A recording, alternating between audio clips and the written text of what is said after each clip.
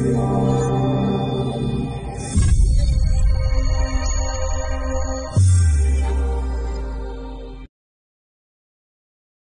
I'll show you how to use a signal meter. A signal meter is an essential tool when setting up a cell phone amplifier. It can help you identify the direction for the source of the cell signal and get the signal strengths for all carriers on voice and data, neither of which are possible using a cell phone. I'll walk you through a scenario and show you how to take a signal reading at a job site. If you're unfamiliar with the functions of a signal meter, check out this video here. When you get to a job site, you want to assess the signal for all carriers. Each carrier uses different channels within each frequency range, LTE, cellular, PCS, and AWS, for different uses. The FCC divides up cellular frequency into bands or channels, and each carrier is allotted certain channels to operate on. Basically, LTE, 700 MHz, and AWS, 2100 MHz, are primarily used for 4G data, with some exceptions for voice over LTE. Cellular and PCS, or 800 and 1900 MHz, are exclusively voice and 3G data for all carriers. When taking cell signal strength readings, you want to take your readings in the locations where the donor antenna will be mounted. The goal is to determine how much signal will be available for the amplifier, so accurate location reading is critical. The best way to get an overall picture of the signal strength at a site is to put your signal meter into channel power mode. Press the power or multifunction button and hold for a few seconds to turn the signal meter on. If your screen doesn't look like this, then you're not in channel power mode. Hold the multifunction button again for a few seconds to enter the menu. Press the select button to navigate to channel power, then press enter. At the top of your screen, you'll see the frequency you are reading, either LTE, cellular, PCS, or AWS. Below this, you'll see the signal strength here as a negative number, as well as a bar ranging from -110 to -40 along the bottom. The channel or band is displayed here. For each frequency, cycle through each channel by pressing the navigation buttons.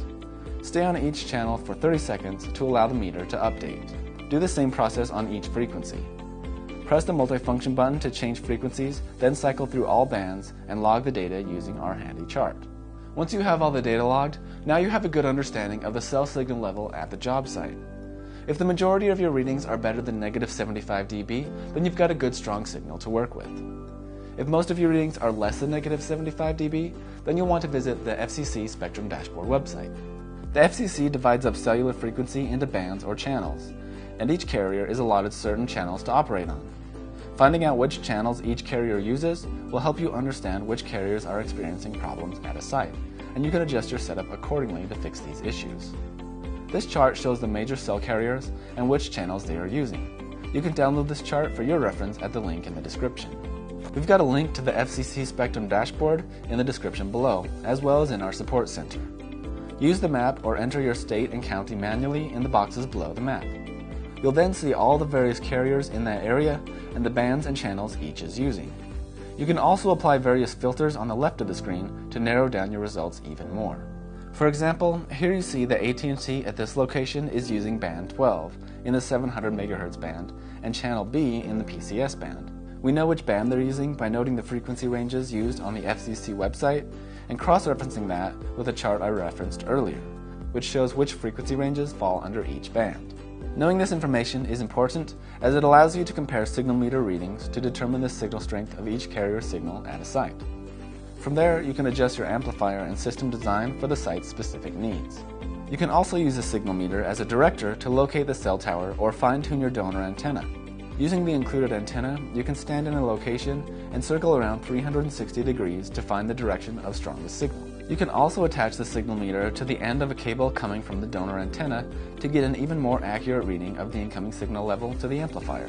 This is very useful, especially in a weak signal environment. Doing this allows you to make adjustments to the positioning of the donor antenna and see the results instantaneously, allowing you to find the best signal strength possible coming into the amp. From here, you have your basis for calculating your coverage area that you can expect for each carrier, and can choose the placement of your donor antenna and the orientation accordingly. Before I move on, I want to mention one issue that you may run into. The signal meter will measure all RF energy in the area. It won't differentiate between cell signal and any RF noise that you might be experiencing. Many pieces of equipment like AC units, transformers, and AC outlets can emit RF noise. If strong enough, the signal meter will pick this noise up and display it on screen, leading you to believe that you have a strong cellular signal.